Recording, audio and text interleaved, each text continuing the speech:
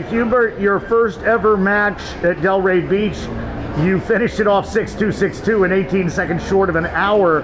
Tell me about the first and second set. When I started well, I mean, I got the break the first opening games, but that was like very good for me, like starting the season playing first match here, so like you don't know what to expect from yourself, but I was trying to be consistent and play good days, and it happens. So I'm very glad and happy about it. Yeah, and obviously you improved in the second set.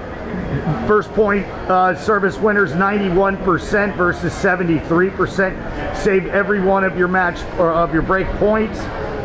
Does that give you confidence going forward? Yeah, for sure. It gives me confidence for the coming runs, and yeah, hopefully I can stay here a little bit longer.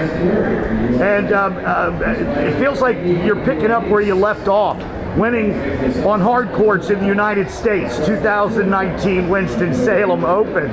Any similarities at all? Yeah, I mean, for sure. I love playing here in the US. It's a lot of fun, and especially the crowd is back here, so that's really amazing for us players, because last tournaments were without the fans, and it feels a little bit different.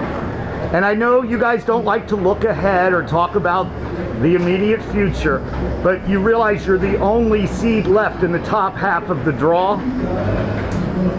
So, have you looked at the draw? Yeah, I mean, there are like all the great players here in the draws. I mean, it's, everyone can play here, so it's not like the seed really matters. Well, I understand, but it looks like you're the one to beat the top half. I wish you the very best of luck going forward. Thank you, Hubert. Thanks so much.